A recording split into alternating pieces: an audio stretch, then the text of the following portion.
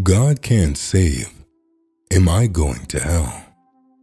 When the Holy Spirit starts to convict us of our sins, as the Bible has mentioned, we begin to reflect on our sins and doubt if God can forgive our sins. But don't doubt whether God can forgive you or not. Our God is a God who forgives. Our God is a God who loves. Our God is a God of mercy. Our God is a God of tender mercy and loving kindness. Sometimes we view our sins as big because we purposely committed those sins. We feel bad for committing those sins. But we are in doubt if anyone would even forgive us for the sins, let alone God. The fact that we still have these feelings shows that we are sorry for our sins, and we are genuinely remorseful for the sins we have committed. An unrepentant sinner does not care whether they have sinned, because to them, sin is a natural thing. It is as natural as the air they breathe. Now, will God forgive you for the enormity of your sin? The answer, which is the message from God to you, is yes. God will forgive you. Don't think that God wishes that you die in sin so He can tell you that He warned you. God is not interested in the death of sinners. God does not like the fact that sinners die without repentance. The Bible says in 2 Peter chapter 3 verse 9 that the Lord is not slack concerning His promise, as some men count slackness, but is long-suffering to usward, not willing that any should perish, but that all should come to repentance. God wants you to come to repentance today.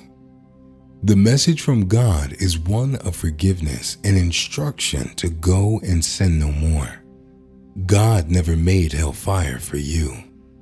When you feel guilty for all the wrongs you have done, it is a start. It is good.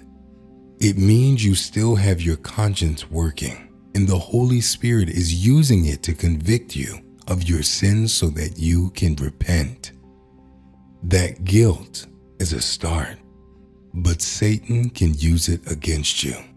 Satan can hijack it to make you feel useless. Satan can come and tell you that there is no forgiveness for you from God. Even if Satan does that, you should know God will forgive you. The number of times you sin is not the problem. Repentance is the most important element. God will forgive you. Psalm chapter 3 verse 2 verse 3. Many there be which say of my soul, there is no help for him in God. Selah. But thou, O Lord, art a shield for me, my glory and the lifter of mine head. God will forgive you. The most crucial part is that you genuinely repent. Superficial repentance is not what God wants. Deceitful repentance is not what God wants. God just wants you to open your mouth and confess your sins genuinely. That is all God is asking of you. Just confess your sins. Don't cover up your sins. You cannot cover your sins to God. There is nothing secret before God. If you do evil secretly, people might not see you, but everything is in plain sight before God. Don't deceive yourself. Don't lie that you have not sinned. Confess your sins now. 1 John chapter 1 verse 8 through 9. If we say that we have no sin, we deceive ourselves, and the truth is not in us. If we confess our sins, He is faithful and just to forgive us and cleanse us from all unrighteousness. Proverbs chapter 28 verse 13. He that covereth his sins shall not prosper, But whoso confesseth and forsaketh them shall have mercy. If you confess that secret sin, you will indeed receive mercy. God will be merciful to you. God says He will have mercy on people He will have mercy on. Those He will have mercy on are those who ask for mercy. Don't expect to receive if you don't ask for mercy. Please confess your sins. God will forgive you because He doesn't look at the size of your sin, nor does He look at how evil it is. God will forgive you because that is what He has said many times. He has promised that He will forgive you. Faithful He is who has promised, and He will never deceive you. One thing that will shock a lot of people in heaven is the type of people you will see in heaven. You will find people that have committed murder in heaven, or people who have committed adultery, or even fornicators and liars. Because they ask for forgiveness and receive the free gift of grace, they will be in heaven. Right now, you may think your list of sins is too far and deep to gain forgiveness. But I encourage you to seek the face of the Lord. Only He can forgive. I remember seeing the most wonderful epitaph in a graveyard. All it said on the tombstone was, "Forgiven." This is the most amazing epitaph I have ever seen. Just one word, forgiven. What more in life do you need to know that my sins are forgiven? If God will not forgive your sins and wanted you to go to hellfire, He wouldn't have sent Jesus Christ to die for you. Isaiah chapter 1 verse 18. Come now, and let us reason together, saith the Lord. Though your sins be as scarlet, they shall be as white as snow. Though they be red like crimson, they shall be as wool. This is an invitation to you and I. Come now, and let us reason together.